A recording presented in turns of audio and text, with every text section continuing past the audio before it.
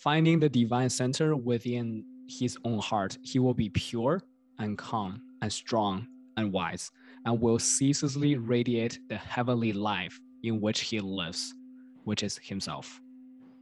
All right. I really appreciate James Allen's writing because it's so poetic and descriptive and beautiful usually. So in this case, the divine center, you could call it like a cathedral. Okay. So you're over there in Spain and Portugal. One of the ways that you live in life is you can obviously live very externally. I'm here in Las Vegas. There's incredible, huge hotels, beautiful things all around out here that have been built.